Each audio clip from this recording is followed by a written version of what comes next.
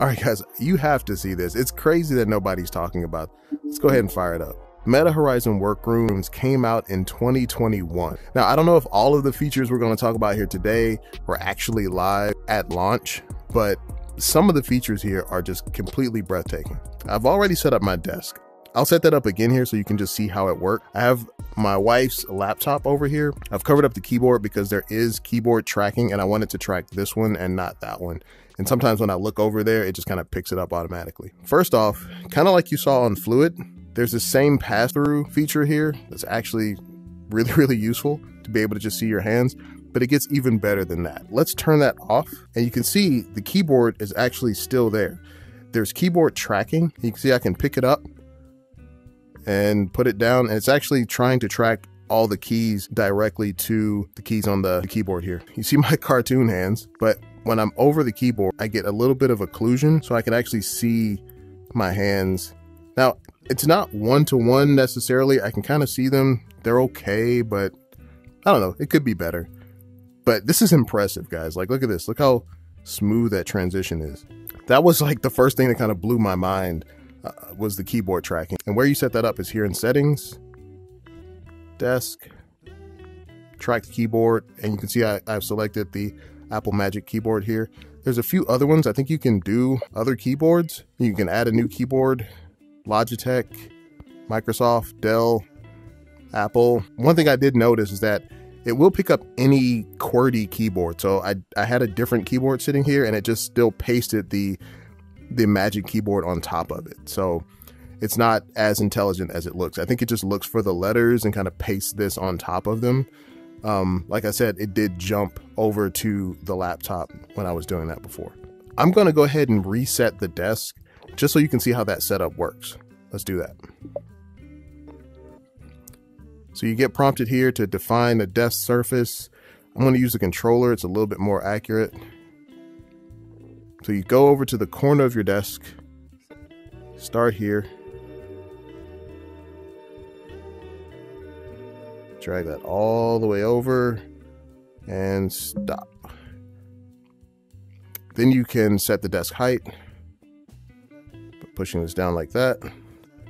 I noticed I could push down a little bit further with my hand to make it a little bit more flush, but this looks pretty good. And then you confirm. That's really all it takes. It kind of picks up everything else from there. There's my avatar. I usually have on a black t-shirt, but you can see as I speak, it's actually moving my mouth. That's really important for like the presence feeling when you're working with this with other people. Being able to see your mouth move kind of helps, even though you're still talking to cartoon people. So there's that. So let's take a look at actually using your desktop or your MacBook or whatever you might be using here. I'm going to go ahead and tap on computer. I'm going to open up the viewport here. But you can see here, I have the option to actually open up additional monitors. So there's the main monitor there for my Mac Mini, and I can add another one. And there's that one there. You can add another one over here. So I have 3 monitors.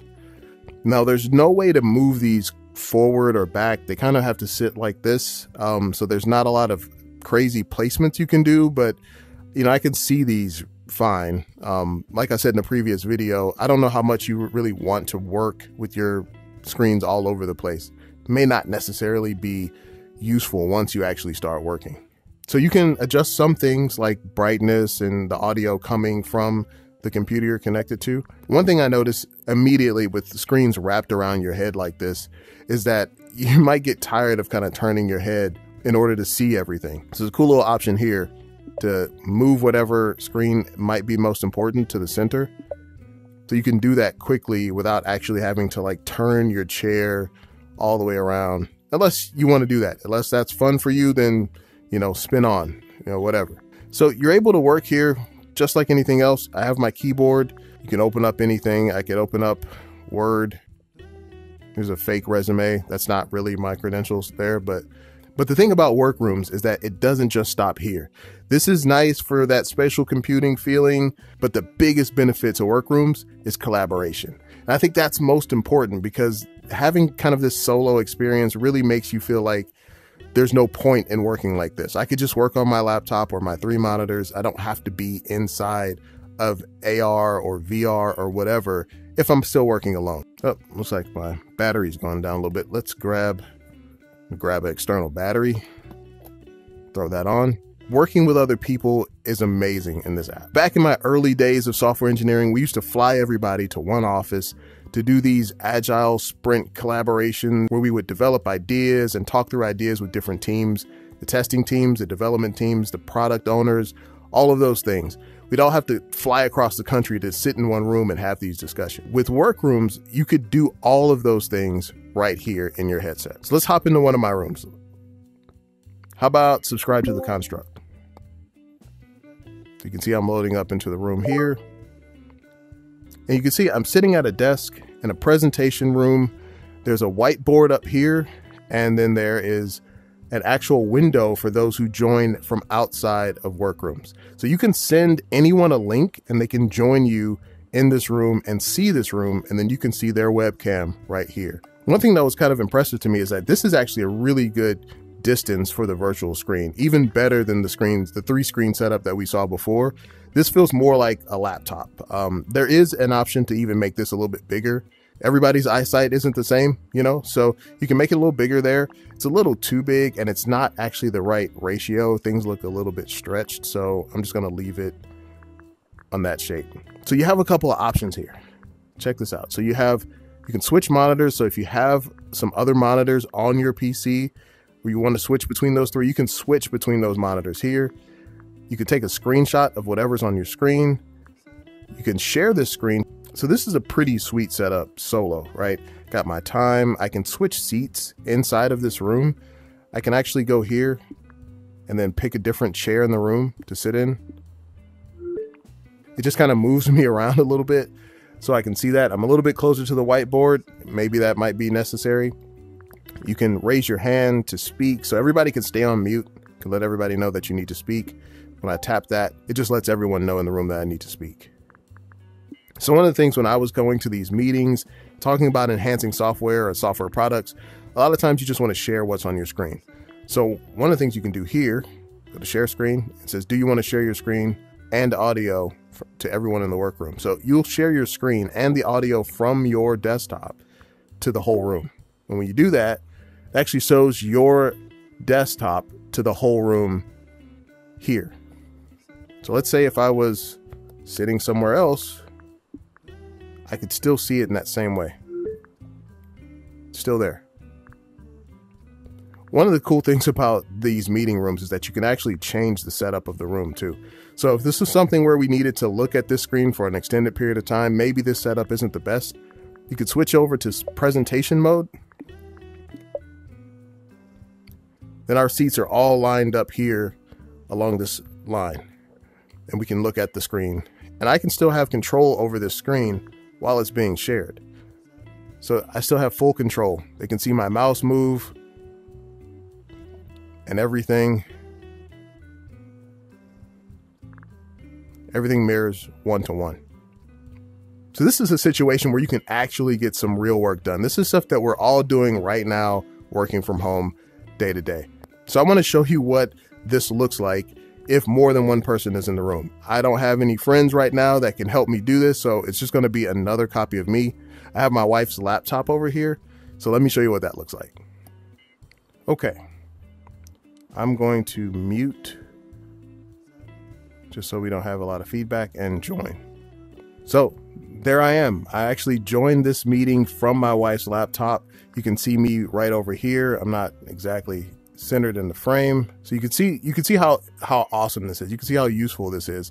So even if you don't have a headset and you're just joining from your laptop or desktop, you can join a room like this.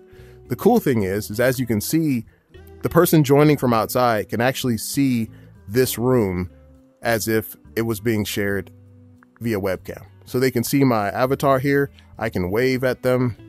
So it even works when you change the layout of the room. So let's say if we went into like a breakout group, that's something that we used to do all the time. So you'd have like developers, testers, product owners, all needing to have separate conversations in one of these meetings.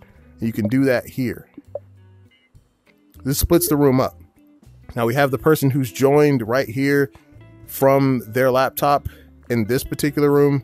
Now we're at separated tables. We have the person who's joined us from their laptop, and we're sitting at one table while other people can sit at other tables. I believe I can actually jump from seat to seat. You can see all of the seats are available to jump back and forth between. If you're a presenter, you can maybe sit up here in the front. Let's hop up there. Now I'm seeing everybody who's in this breakout room. Maybe if I'm the person who's speaking or presenting, I could share my screen here. Let's go back. Share screen. So my screen pops up there. Now, I don't have real people in this room, but I understand that the spatial audio per room works. So I would only hear the people I'm sitting at this table with, and then the other people would hear the people at their own tables. So let's switch the room one more time. Let's go to conversation. You can see here, it's kind of a crescent layout. I've actually been in a room like this. I think Cisco had these telepresence rooms back during the pandemic. But yeah, this is how we actually would work in the office with people who are halfway across the country. So now you can have a similar experience right here inside your Quest 3 headset. So you can even bring in other files from outside. You can share things, upload things. I don't know how much you want flowing through Meta, if this is a work application kind of situation, but you can do that. You can share files right up on the screen, pictures, whatever you might need to share. So it doesn't just end there though. Like, you gotta see how these whiteboards work. Check this out. I'm gonna move my keyboard just a little bit higher here. You know what? Let's move it over here, out of the way. Let me show you how these work. Now I'm left-handed, so I'll use my left controller. So if you turn on the desk whiteboard here, you can say, let's set up the desk whiteboard, right? You can see it kind of shows me my desk again. It shows me where I can write. So if you take the controller like this, I have these grips on, so I'm just going to move that out of the way a little bit. But just draw around. So now I can tell where I can draw. You're all set. Simplest setup ever. But now I have the ability to actually write on this whiteboard. So it's not just here, it's also up there on the whiteboard for everybody in the meeting to see. So it's pretty freaking cool. There's an eraser, you can erase. And if you're still watching at this point, how about you like and subscribe? There you go. So it's right up there on the screen for everybody to see. Now, it might feel weird to just like look down and right in front of you, like having your head down, scribbling out a diagram or something like that. I'm going to change the layout of the room a little bit to presentation mode. Let's go back to presentation mode. So now we're all lined up in front of the whiteboard. I can stand up there in front of it. It is so dope. Check this out. So if I go to the move option here, you can see the whiteboard is actually an option to see, right? So I can actually go here. And now it gives me the ability to get up from my seat. So it's telling me to turn around and find the whiteboard. So you can see these arrows here, and you can see the whiteboard is actually on this side of my office. So I'm going to stand up, walk over here, and confirm the position of the whiteboard. You're all set. Continue. Now there was an option earlier. I can't remember where that option was, but I can actually choose to see what's on. I think my kids have Cheerios on the floor right there, but I can see the floor. That probably would make somebody who's a little bit motion sick or maybe not used to VR if they could see the floor that they're standing on. But you can see I'm actually up here in front of the whiteboard while I'm inside of my office. I can use the eraser, take that off. Hopefully you've already subscribed by now. And you can continue to draw. Now, one of the things that I remember doing back when we were planning software enhancements was we just had so many notepads. So you can actually do notepads here, sticky notes. And you can say, let's say if you wanted to say this is for 3/16, the date that we're recording this video, 3/16, and then come back here and maybe make some notes about, testing done, testing done on 3/16, and so on and so forth, right? So we could do a whole, timeline planning, anything you could think of that you would need to maybe use a whiteboard for. Obviously, you can stand up here and do it. I can actually change the location, scoot down to this side of the whiteboard. You can see the empty chair over there now. So I'm actually able to move around a little bit. I can talk to the people directly, and my avatar is going to be looking at those people. You could probably see here, I'll cut in a shot here of what the person on the external laptop can see, if they can actually see me waving at them from standing in front of the whiteboard. So then when you're done with that, when you're actually done, you can return to your seat here. The go to desk, it removes all of that, lets me safely walk back to my desk here and continue. I can see the things that I've written up there on the board. I can still edit those things here. So you can see it's actually real-time editing the whiteboard. I continue to add something else here. If I wanted to maybe draw this out first, get a couple of notepads in there. So it's a lot of functionality here, guys. I really don't know why people aren't talking more about this app. I mean, this is everything you need to actually be productive with your team inside of VR. It's absolutely mind-blowing. So it's amazing that people aren't really talking about this app. I think the Apple Vision Pro brought back the idea of working inside of a headset, but this came out in 2021, guys. And it has a lot of great functionality, real functionality for working with people, actually getting things done in a team setting. And this is another reason why price is so important, because if you have to buy 10 of these things or 20 of them, you want to have it at a price point where the whole team can actually utilize the technology. Now, I know when it first launched, the cartoon avatars probably threw people off and made them feel like this isn't really a place I would want to do work, or maybe you just didn't want your sensitive information to pass through Meta's servers. I don't know. But either way, they've gone out of their way to make this actually functional and actually useful for people who are in a professional setting, actually trying to get things done. So I was super, super impressed, guys. If you like something in the video, if you like something about Horizons, hit the like button. If you like this channel, get your finest polishing cloth out and give that subscribe button the shiniest of shines you can. And we'll see you next time in the construct.